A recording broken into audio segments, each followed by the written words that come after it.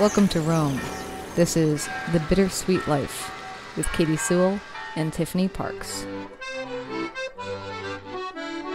Hello, this is The Bittersweet Life. I'm Katie Sewell. I'm Tiffany Parks. And today we are joined by Becky, Kilimnik, and Diana Doty, the hosts of the podcast Homespun Haints, because as they say in the tagline, everyone has a ghost story. And who better to join us for our Halloween episode than the hosts of my favorite spooky show, Diana and Becky. Thank you so much for being here. Yay. Thank you so much. That was such a warm introduction. Yes. So thrilled to be here. Well, we brought you here to share some ghost stories, but also, talk about the concept of ghosts in general. But to sort of lay the groundwork with everyone, maybe each of you could take a turn telling us a little bit about your background and where this interest in ghosts comes from for each of you. Who wants to go first? Well, Becky's path is much more clear and mine is much more meandering. So, Becky, why don't you start? Okay, I will begin. Well, I grew up in rural Appalachia in East Tennessee, where ghosts were just a part of life. We didn't have a lot of entertainment options there. It was a very poor area. It's not like bands came through for concerts, and we only got maybe a portion of the movies that the rest of the world saw. So the way we entertained ourselves was with stories. Storytelling is part of the culture there. It's just as important as our bluegrass music and our strange instruments that we make out of washboards and saws. And I missed it. I missed this idea of getting together with your friends and telling stories and practicing stories and having the way you tell a story being as important, if not more important, than the content of the story itself. And the types of stories that I loved the most were the ghost stories. I've always been one of those weird, spooky kids. I was Wednesday Addams as a child. I mean, I didn't look like it, but I was in my heart. And I just adored ghost stories and thought everybody had one. As is our tagline, as you mentioned, everybody has a ghost story. And when I moved away from that area, I asked my standard question of everybody I met, have you seen a ghost? When was the last ghost you saw? Tell me a ghost story. And I got strange looks. And I realized that maybe not the whole world has been exposed to this. We need to expose the world to this wonderful thing of oral storytelling, oral art of storytelling. It's an art mixed with terrifying tales. And that's kind of my background. And yes, I've seen some ghosts, of course, because I think everybody has if they really think about it. But I'm going to turn things over to Diana and let her tell a little bit about how she came on this path with me. If you really think about it.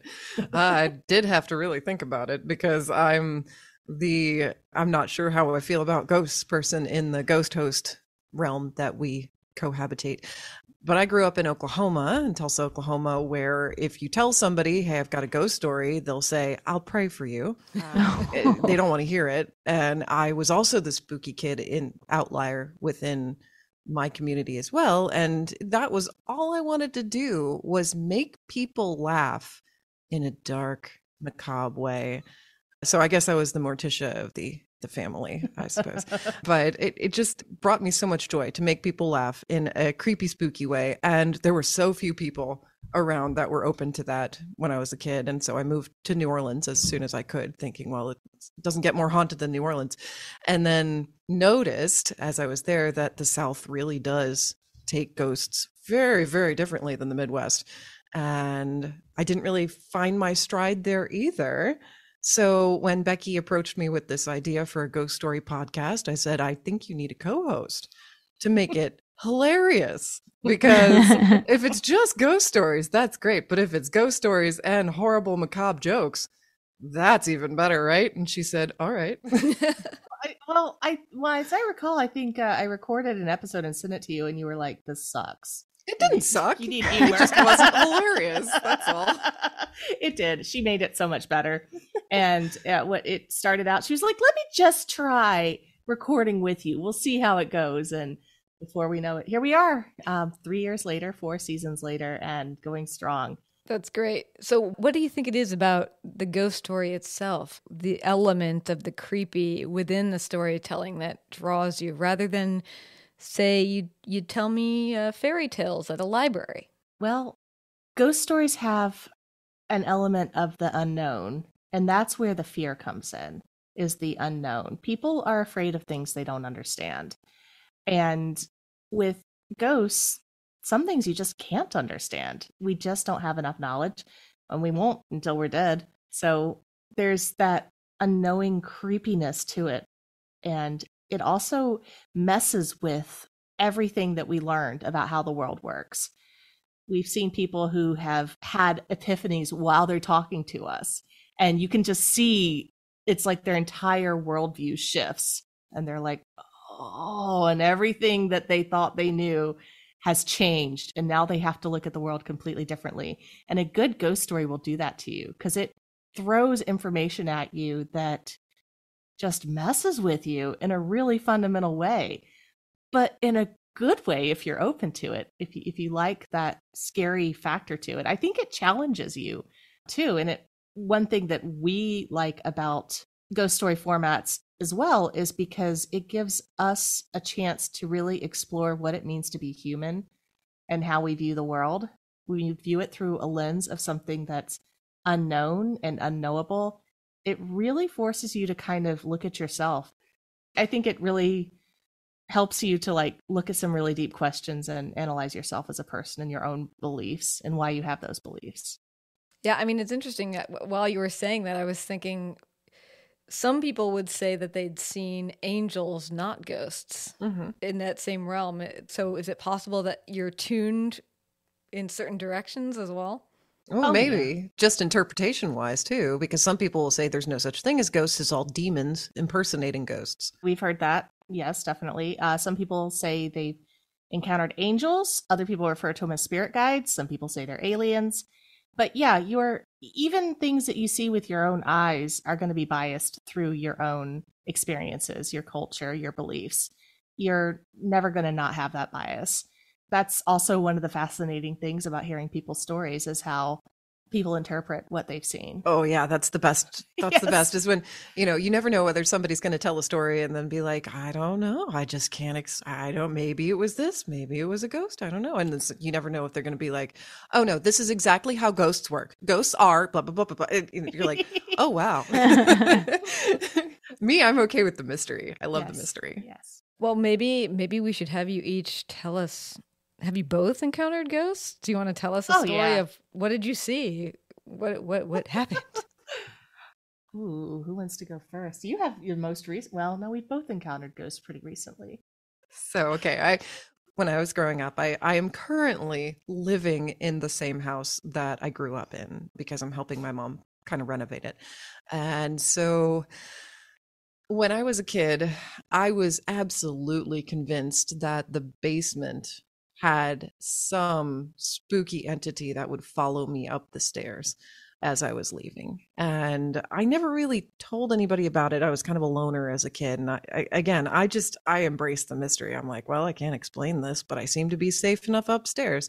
And then as a teenager, I thought it was cool when I was painting my bedroom upstairs to move into the basement and sleep there for about a year. I was creepy, so it was perfect for me. And while I was sleeping down there, I would have dreams from this perspective of a different part of the basement, as though I was witnessing through the eyes of somebody moving towards me in my bed. So astral projection, out of body, strange dream, I don't know. But it was a creepy emotional experience. But every time when I woke up, I would just brush it off. Oh, whatever. It's fine. I'm sorry, this only happened to you when you were sleeping in the basement? Yep. And only at this house. I was probably about 13, 14 this year that I slept in the basement. But anyway, so, I had some other haunted experiences in my teen years that really, really kind of blew anything that I experienced in my basement out of the water. So I didn't really think about it. When we started this podcast, we would tell our own stories, waiting for guests to apply to tell stories. We started telling our own stories. And it really never even dawned on me to tell a story about my haunted basement because it just wasn't that haunted. It's not that big a deal. When we started to record this podcast and I moved back into my childhood home, we really did notice some very creepy things kind of happening when I would record next to the basement stairs. And when we'd speak to mediums, psychic mediums, they would tell me kind of off camera in a non-showy way, just, oh yeah, there's a spirit of a woman behind you, oh, that's where the basement stairs are. You know, just kind of like little tidbits of interesting. And then I asked my mom about it, of course, because I'd never really talked to her when I was a kid. And she said, well, like, another little boy, my friend's son, came over and swears that he was looking down through the floor. This is a 1930s house. So down through the floor grate, he could see the basement. And he swears up and down that Mickey Mouse was down there talking to him through the floor grate. I never heard that story before. I didn't hear that till I was an adult. So that kind of shocked me. And I was like, okay, so we have one person who also gets communication from the basement in a strange way as a child. Maybe it's a childhood thing. I don't know. Through speaking to various mediums, psychic mediums that we met through the show, I've kind of pieced together some more details, and some of the creepier details I had dreams about. And then a psychic medium would tell me those details after I had dreamed that, without me sharing the dream. Oh, so That's creepy. I had lots of bizarre little serendipities like that. I was down there doing laundry because the washer dryer is down there, and I had felt a prickly crawling fingernail sensation on the back of my neck. And because we were deeply embroiled in this podcast, we just had a guest who said, my father, who's a religious leader, told me that if I ever got bothered by a ghost, all I had to do was tell them to leave, and they have to leave. And so, I'm getting this creepy feeling.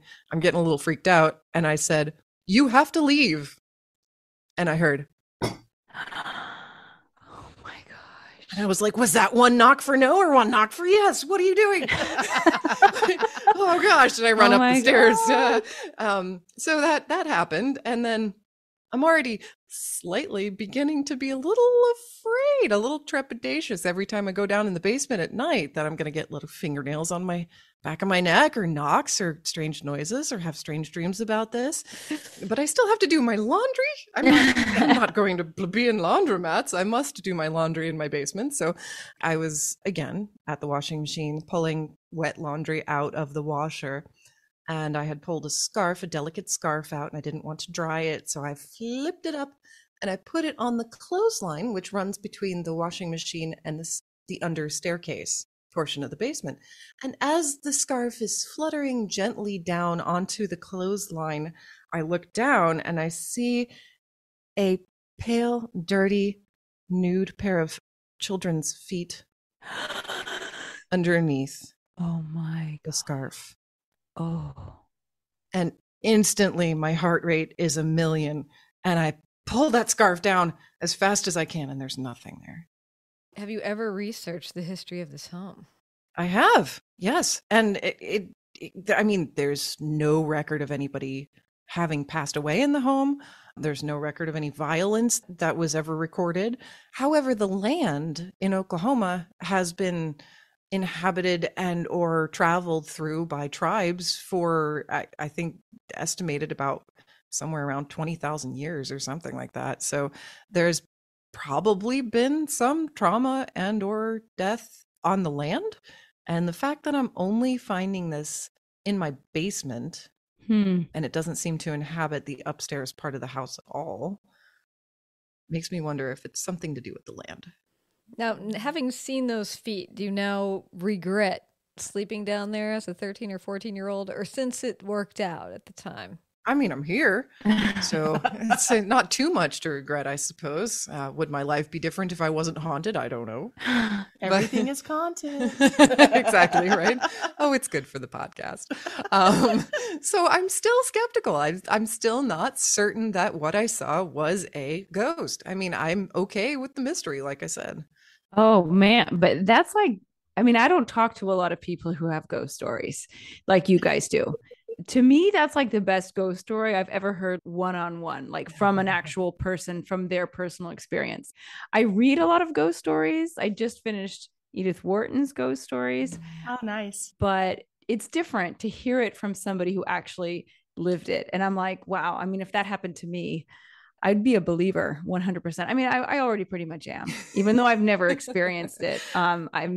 I've always kind of believed in ghosts. Would you but move, I'm curious Tiffany? if you mentioned. Sorry. Would you move? Would I move Yeah. if I thought my house was haunted? No. I think that would be cool. I mean, I don't know. I guess it depends on the ghost. I watched that series called The Haunting of Hill House. Oh, it's so good. Yeah. That would be a ghost worth moving for. Yes, yeah. Katie can tell you, I was texting Katie some nights and being like, I am sleeping with the light on. Like that show scared me so bad, incredibly bad. And if it was that kind of a ghost, really scary, menacing ghosts, yeah, no, I would definitely move out. But if it was like a friendly ghost or just like a neutral ghost, I think I could cohabitate with a ghost. I think I would find it. I mean, and especially if it's like a small apartment in Rome. If I was in a huge house in like the middle of rural Oklahoma with a huge scary basement, maybe not. But like my very contained apartment on a busy street in Rome, I feel a little bit safer in somehow.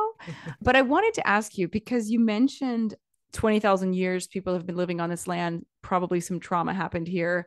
And you said, you didn't know any stories in your house of anyone dying or, being hurt or something. Is it necessary to become a ghost to have some kind of traumatic life and or death? That's a theory. That is a theory. We don't know. Yeah. No, a lot of people believe that. Yeah. I mean, in your experience, like, is it more common? I know you're not going to have definitive answers for me, but is it usually, when you hear about ghosts, is it usually something violent, something traumatic that has happened? Something important, something significant that in human history that would have been mostly trauma. Yeah, I mean, and some of the most haunted places, especially in the US, are Civil War battlegrounds and Civil War hospitals, because there was so much trauma, and it wasn't just the death that was taking place, but just the divide of the country. It's like levels and levels and levels of trauma. So yeah, we definitely do see more and more stories about that kind of thing. There's also stories where it's, maybe somebody has like really strong religious convictions in life, and they're worried in death that they're going to go to the wrong place. And so they're like hanging on and being like just continuing to haunt. There's all sorts of reasons, but I think Diana said it best. It's something important, a reason why. You hear a lot about unfinished business, trauma, worrying, or sometimes somebody's looking for someone that they don't realize is also passed. And so they're hanging on, waiting for somebody, trying to find them. That's another thing. Just the idea that they don't realize that they've gone. This is why places that have been burned down and rebuilt are more haunted than hospice wards, where they're kind of at peace and expecting to pass on. Whereas that, you can call it a trauma, having an unexpected death. Mm-hmm. Yeah. Right.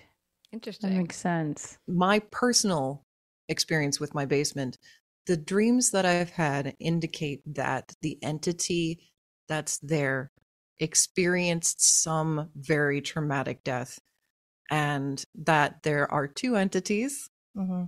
I feel a little woo saying this as though I'm some expert. This is my dreams, and this is what I've gotten from the psychic mediums that have spoken to me about it. But there are two entities. They're both female. They may be Asian or Native American entities based on what has been described physically to me and what I see in my dreams. However, I definitely get the feeling that there is a teenage girl and an older female caretaker, and that the girl is trapped due to trauma, and that the caretaker is there voluntarily to be with her. Now, what Diana has failed to mention is there's also a secret passage on her stairway, which she's never opened. That's right at where she always feels like fingernails on the back of her neck when she walks up the stairs at that point. And I am convinced she's going to open it up and there's going to be like a skeleton hand or a ring or something in there that's like... Okay, yeah. Here's what I want to do. Next Halloween, you guys come back on the show and we open it live. I would love that, yeah. That's the plan. Well, the original plan was I was going to be out there for Halloween. We were going to do that, but then we just decided on Atlanta instead because we do have more ghosts here. That's true. And children. Yes. Well, how interesting that you've never opened it. Oh, right. How do you know there's a secret passageway there if you've never opened it? You can see it. There's like a board nailed to the wall and painted over and then wallpapered over from the other side. So I wasn't allowed to open it when I was a kid. I grew up there for 17 years. So it just kind of felt natural not to open it when I moved back in. I mean, why would I open it? And then Becky's like, because it's incredibly haunted and there's dead things in there. So, It's probably going to be like the door in Coraline. You're going to open it up and there's going to be another world with everybody has buttons for eyes. That would have made me so happy as a child. I'm reading that right now, literally right now. I'm reading that to Aurelio. Oh. If this were a teenage sort of YA story, there would be a room in there that had been boarded up because there had been some horrific act that had happened there, and the people who had lived there before did not want to just even have anything to do with that space. Wouldn't that be nice? Right. Yeah, that would be great. And then I could go in there and it'd be like Narnia or the Secret Garden or something. But no, actually. Or at least you'd get a whole new room. True. Okay, now I'm getting House of Leaves vibes. That's another scary book. Unfortunately, this secret passageway merely goes from one side of a wall to the other side of a wall. So it's only wall width, and it's maybe 2 feet by 2 feet. So that you can see. Unless there's a staircase going down between those two. Just a tiny staircase, like 6 inches wide. I interviewed a beachcomber once, a professional beachcomber. That's my mom's dream job. Oh, people do this, believe it or not. That's cool. But they told me that, of course, one of the most coveted things to find is a message in a bottle. But he also told me that the vast majority of people who find a message in a bottle do not open it. Why? That was exactly my reaction. Why? Why would you open it? That would be the first thing I'd be trying to get that note out. Right? And he's like, because the message in the bottle, having it in there is more valuable as a beachcomber than it is to know what the message says. And I'm like, well, what if there's a person stuck on an island? Please help. Look what I found. But to me, that kind of reminds me of this door. It's for whatever reason. You know it's there and you're curious about what's in it, but you're purposefully not opening it. Because it might even be more disappointing if you find that the note inside is just blank or something after years of being washed away. Mm-hmm. We'd like to talk to you about your car warranty. Yes, exactly. Something like that. All right. Well, what about you, Becky? You've seen a ghost as well? Oh my goodness, so many. I love that it's so many. Like most people are like, I haven't seen anything. No, not a single thing. Well, I go seeking about, and the most recently actually was a couple weeks ago. My family is still ticked at me for this. So I was in charge of planning and making an itinerary for our trip to Ireland. I was like, even though we're staying in Dublin, I want to rent a car and drive up to the Giant's Causeway. And it's kind of a long drive. And anybody with kids knows that every road trip is double the time when you have kids. I know. And add onto that driving on the other side of the road and trying to figure out the kilometers to miles per hour conversion and telling the kids to be quiet so we don't crash because we don't know what the hell we're doing. It was kind of a stressful journey. So we decided we were going to stay the night in Northern Ireland. And the way I went about it was, oh my gosh, we're staying in rural Northern Ireland. I'm going to look for the creepiest, most haunted looking, oldest place I can. And I went on Google Maps. I saw where the Giant's Causeway was, and I just went, oh, okay, there's a place there. It's not too far away. It's pretty close by. And it was just on Google Maps, and I went to the website, and it said it was a bed and breakfast, and I called the owner on her cell phone and booked us a couple rooms because each room only has one bed. And I looked at the pictures that they had online, and I saw that there were some ancient castle ruins in the backyard. And I said, okay, this looks like the place. When we arrived, we went to the Giant's Causeway. We had a good time. It's beautiful. I highly recommend it. Everybody should go there at some point before they die. As we're driving back, these small, tiny rural roads, lots of sheep, lots of cows. We get to the turnoff for the place that I had booked, and it is a small gravel road. At some point, my husband looks at me and says, what are you getting us into? And I was like, oh, it'll be fine. So we drive up, and it is a 300-year-old Georgian home with crenellated stone walls on either side of it, like complete. You can't see anything in the back. It's just these, like a walled garden behind it, and like some cottages and ruins and things on either side. And I see one of the cottages has smoke coming out of the chimney. So I say, okay, good. Somebody's here. But I look around and I notice there's no other cars. We are the only car there. And of course, my husband is saying again, are we in the right place? And my son, he's 9, he was loving it. He was like, Mom, this looks great. And I stop the car and he jumps out and he's just running around having a great time. My daughter peeks her head out and says, Mom, I don't like this place. I can feel them watching me everywhere. How old is your daughter? He is 11. And I'll admit, I felt it too. I consider myself quasi-sensitive. Like if I walk into a super haunted place, I know it's super haunted. But I'm also not one of these people that's constantly seeing ghosts right and left, contrary to what it might sound like on the podcast. But I felt them. I felt them immediately. I was like, oh, there is something here. The air just felt heavy. Old. The air felt old. And we went to the front door and somebody greeted us, and it was a very nice man who worked there, and he brought us in and he was showing us around, and the whole place was decorated and I mean, rapiers on the walls and old muskets and antlers of every animal you can imagine, and paintings and chairs that would have a rope across them if you saw them in a museum. Just the whole place was like that. And he took us into the drawing room and he said, you can hang out here as long as you want. You're the only ones here. And I said, no other guests? He's like, no, not tonight. And I said, well, what about the staff? And he said, well, they live in the cottages next door. If you need anything, they'll be here right away. But the house is yours. Oh my gosh. And my daughter's about to crawl out of her skin. She's just like, Mom, I don't like this. Mom, I don't like this. And again, my husband is looking at me like, what? What are you doing to me? And I'm like, you wanted me to plan a trip. You know what I'm like. So the owners show up, lovely couple. The place has been in their family since the 1700s when their ancestors purchased it. And prior to that, it had been a castle. The ruins were still there. And the castle had burned to the ground in 1586. There had been 2 warring families in the area, the McQuillans and the McDowells.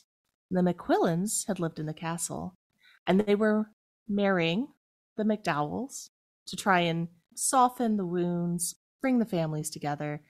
And the McQuillan bride was set to inherit maybe 20,000 acres. It was a huge chunk of land. So at the wedding banquet, the McDowells swooped in and killed everybody and then burned the castle to the ground.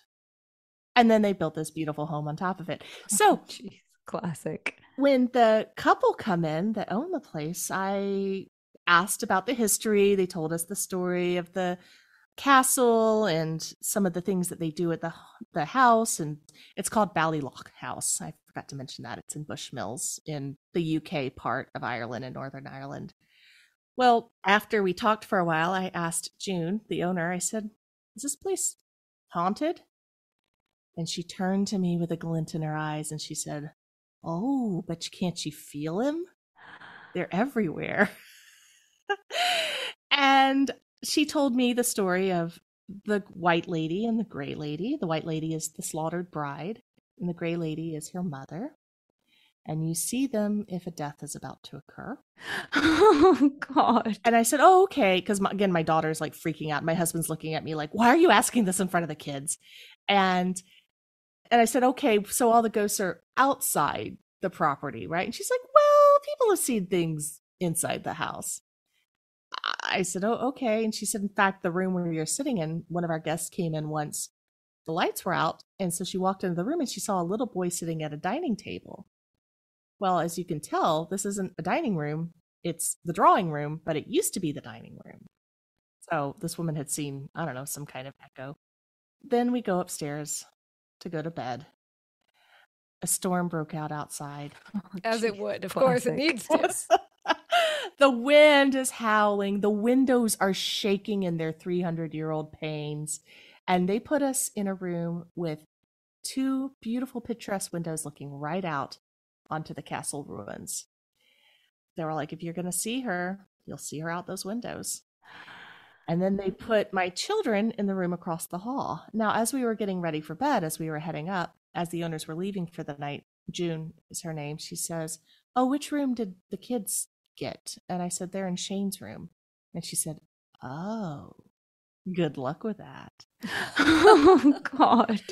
Things were pretty uneventful for most of the night. My husband did give me a talking to. He said something along the lines of, you could have picked anywhere in Northern Ireland. Why are we here? And I said, 12th century castle ruins in the backyard. Hello. You're not going to get that at the Hilton in Belfast. He still had a hard time accepting it. And he was cold because it was an old building. And I said, that's why there's a fire in the fireplace. But, complaining. We go to bed. We're in our room. We leave the door unlocked. And then the kids are in their room. And they also have the door unlocked. But we're the only ones in the building. So I figured it was safe to leave the doors unlocked. Around 2 a.m, I hear our old door creak open. And I start flailing about because I'm like, we're the only ones in this place. Maybe it's my husband. I'm like, oops, sorry. Just like that. I'm banging on him on the side of the bed. Is he still there? Maybe it's him. No, he's still there. And I'm like, who is it? Honey, wake up. Someone's in the room. It was my daughter, thankfully. And she said, Mommy, someone was walking around my bed. I heard footsteps, and then I heard them in the hallway, and I jumped up and I opened the door and no one was there. And I said, of course no one's there. We're the only ones in the house. And then I said, the wind is shaking, the window panes. You probably just heard that. She said, no, Mom. I know what footsteps sound like. These were footsteps. Someone was in my room. And I said, oh, I'm too tired to deal with this. Just crawl into bed next to me, whatever. And my husband says, okay, I'll go and sleep in the other room with our son. And then about an hour later, I woke up because I felt like a cat had jumped on my feet. And I thought, oh, the cat's here. Cat always jumps on my feet when I sleep. And then I thought, wait, the cat's 3,000 miles away in Atlanta and I'm in another country. What's on my feet? So it's pitch black. And I reach up with my foot to try and see what I'm feeling. And I felt what felt like tweed, like a tweed pair of pants on my feet. And I'm like, oh, okay, someone's sitting on my feet. But I'm still not convinced. I'm like, it could just be my imagination. I'm half asleep. And I'm trying to get myself back to sleep. But I'm like, oh, that's like, there's a weight on my feet. This is weird. And it was there for maybe about, I don't know, it didn't feel like that long, maybe 5 or 10 minutes. And I'm starting to convince myself it's not really there. I'm just feeling things because it was kind of squishy feeling. Like I couldn't tell how solid it was. And then suddenly, whatever it was stood up and the weight was gone. And I thought, oh, okay, that was real. That was real. That was real. Someone sat on my feet. Okay. Well, went back to sleep. I was like, oh yeah, place is haunted. No big deal. Woke up the next morning and my husband comes in and he says, so did you see any ghosts last night? And I started to tell him about what I felt, somebody sitting on my feet. But then I caught myself because that's not the kind of question my husband asked me. He does not give a flying flip about ghosts. So I turned to him and I said, why? What did you see? And he said, well, because he's kind of got this like look in his eyes, like he's not paying any attention to what I'm saying. And he's just kind of like staring into space with like this wild look in his eyes. He said, at 5:45 a.m., our son sat up straight in bed and he reached over to see what was going on. And my son was ice cold, which is weird because they had been under a down comforter together. So they should have been nice and toasty and warm, but he sat right up in bed and then fell back down and went to sleep like nothing happened. And then he was warm again. So my husband just kind of was like, okay, that was weird. I guess he's fine. And as he turns to go back to sleep, he looked at the foot of the bed and he saw a little head pop up at the foot of the bed. It stayed there for a minute and then it went back down again. Oh my God. This is your husband who is not a ghost person. Does not let his imagination run wild with him. No, he's an engineer. And Okay. everywhere we go, something happens to him and it doesn't happen to me. And I get all mad and he gets all scared, but then he somehow like pretends that it didn't happen. So anyway, we went to breakfast, and first thing our hostess asked us was, "So, did you see any ghosts?" And I told her what happened, and she did not bat an eye. No surprise. I mean, usually when I stay in a haunted hotel here in the States and I tell people about my experiences, they're like, "Oh, cool. Oh, that's awesome. Can we talk about it?" No, nothing. Just like, "Oh, okay. And then she says, "Sounds like they liked you. They must have heard you're spooky people." Like, this is completely normal. This is so normal. I love Ireland. I mean, that made me fall in love with that place instantly. Yeah, so husband's still a little pissed at me, but I'm really excited that we got to stay in a haunted bed and breakfast and actually experience ghosts. It was very cool. It's amazing. I want to go there now. Except I'll probably be too scared too. I want to ask you, especially because your daughter had such a strong reaction immediately. Do you guys think that certain people are more sensitive to these spirits than others? And is there a way to heighten our sensitivity if we've never experienced a ghost? Like, what can I do? I mean, I'm in the most haunted city in the world, practically. Like, they say the Colosseum is the most haunted place in the world because so many people died so tragically there. But like, what can I do? I've never experienced it. Well, absolutely. Some people are more sensitive than others, according to quote unquote experts.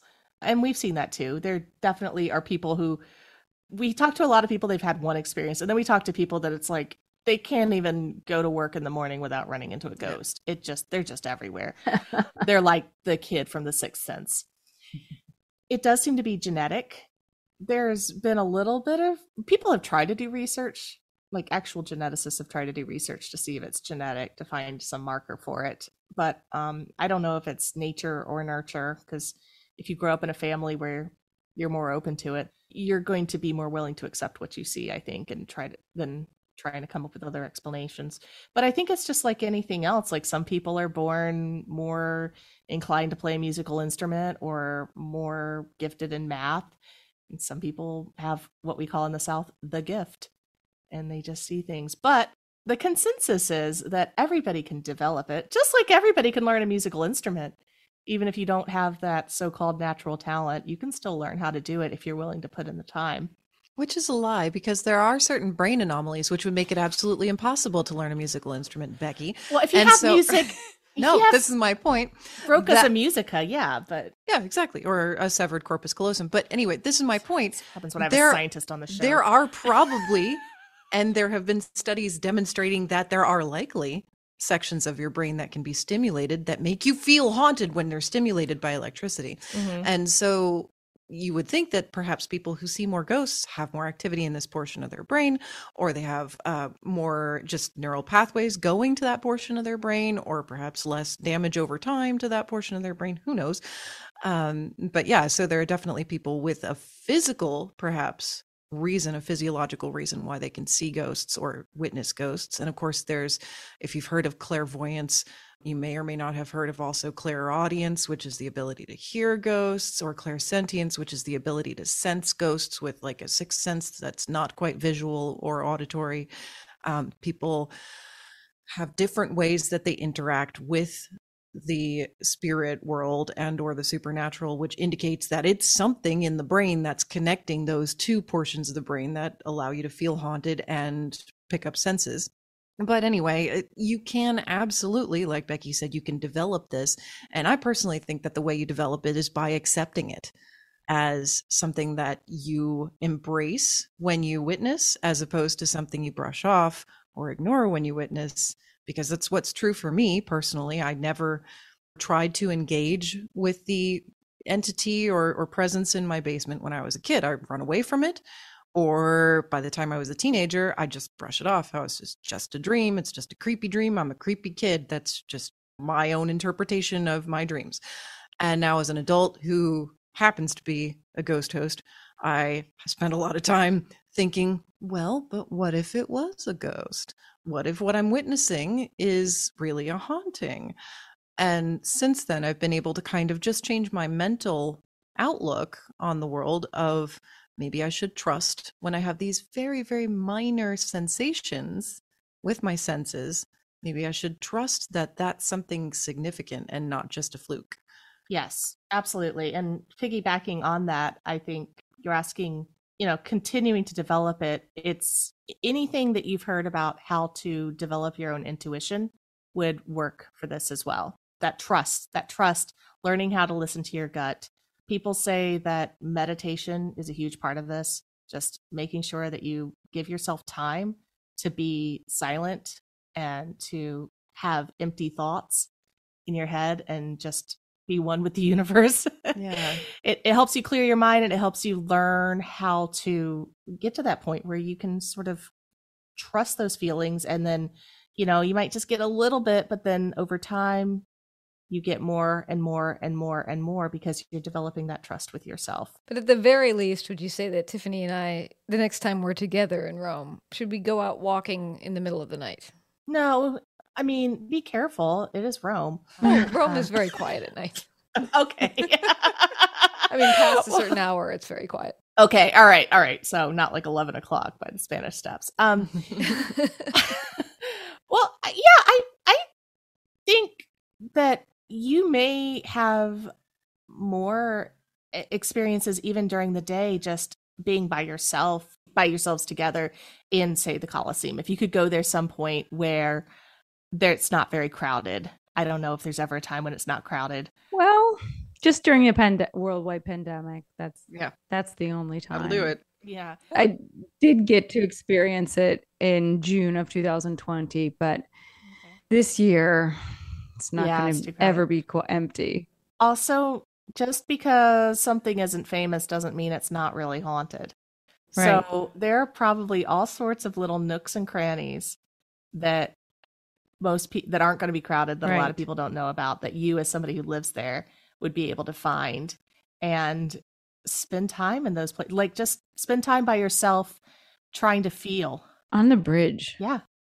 Spend time on that bridge. That bridge that we talked about in the episode we did on your show, Ponte Sant'Angelo, I just remembered it's not just the place where, Beatrice Cenci's ghost supposedly walks up and down on the night she died. But in the year 450, there was a holy year, and there was a huge stampede across that bridge, and it collapsed, and like 500 people died right at the same moment because it was like it collapsed and people were trampled. So maybe we could go there, Katie. And like, if we don't get Beatrice Cenci, at least maybe we can get like some poor soul. Yeah. In the past, when Tiffany has told that story, go back to other Halloween episodes or go to your show, actually. Go to Homespun Haints and listen to this episode that we're on, and you'll hear that story again. But I've always asked Tiffany, and have you been to that bridge on the night she's supposed to be walking with her head up and down the bridge? And she said, well, no. And I'm like, well, how could you not have tried to go? Right. I would block that off on my calendar a year in advance. Oh, my gosh. Yeah. Now I have to wait another year or so. So, yeah, I know I should do it. I'm not a night owl. So I'm usually in bed at that time of night, by midnight. But yeah, I should do it just for the sake of saying I tried. Well, we should probably bring it to an end. But I actually have one last question. If people want to see a ghost, should they be expecting to see some guy in a bowler hat with a, because it's always like, oh, some guy, he was dressed like in Victorian garb. He was stepping out of the carriage. He was smoking a pipe. He looked like he was right off a farm. I mean, it's always like we're expecting to see a figure of a person standing there in vivid reality. I always feel like they're supposed to be transparent. Yeah, but to me, a ghost is transparent and you can't touch it. Like your hand goes through it. Like that's in my TV movie mind. Yeah. They're different for everybody. I mean, we've had all sorts of theories as like why they appear waist up or why they're like kind of transparent. I think the easiest way to see a ghost is to live or work in a haunted location, because that day in, day out, getting used to your surroundings, getting comfortable with your surroundings.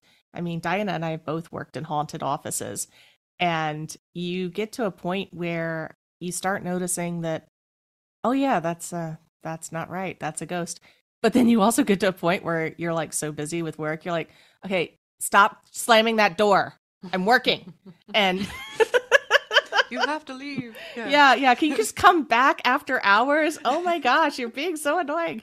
But I mean, truly, that seems to be the best way to really experience something, is being in the same place over and over and over again, to where, and being there alone sometimes, to where you just start noticing patterns that shouldn't be going on.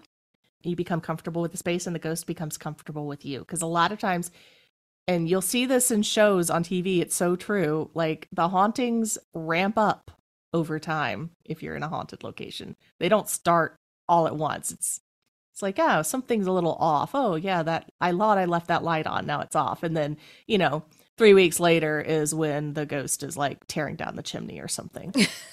Pulling your blanket off as you're sleeping. Yes, exactly. Yes. That is a good point. Yeah, just spending the most time there, and also coming to the conclusion that whatever you see, if you don't have a ready explanation for it, bank it. Think about it later.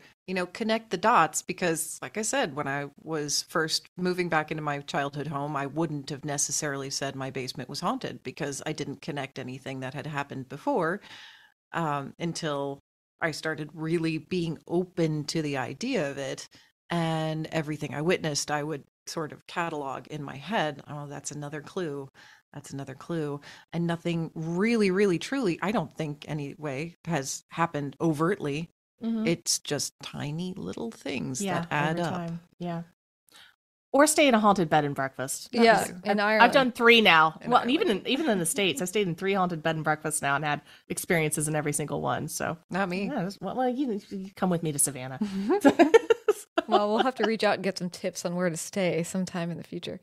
Oh, Well, yes. this show is called Homespun Haints. It's a delight, especially if you love ghost stories, or if you want to listen to something late at night while you're taking a walk, or like you said, it's both creepy and funny and silly. And so it's got both elements. It's not just like all darkness. It's also light. Thank you so much for coming on the show, Becky and Diana. Thank you so much Thank for you. having us, Katie and Tiffany. This has been a lot of fun. Oh, yeah. It's been a blast for us, too. Yeah, and go seek out their show, because we are going to be appearing on a show also on their side, and you'll hear all of Tiffany's creepy stories about ghosts in Rome. So lots of fun there. Yes. All right, and we'll leave it there. And until next time, this is The Bittersweet Life. I'm Katie Sewell. I'm Tiffany Parks. And one final reminder. Today is the very last day to enter to win the most beautiful copy of Pride and Prejudice by Jane Austen, a gold book covered in swans and flowers with a special secret inscription written to you by me and Tiffany, as well as one line underlined faintly in pencil, Tiffany's very favorite line in the entire book. This book is going to be shipped to you if you win our contest anywhere in the world, if you donate $5 or more to support this lovely podcast. You'll find links to donate in the show notes, or visit thebittersweetlife.net and find links to donate through Patreon or PayPal. $5. This book is worth way more than $5, but it comes to you with our thanks if you throw your name in the raffle hat to win by donating $5 or more to the show. If you love this show, please do it. We'd love to have your name in the hat. Today's the last day. Join us again. Bye.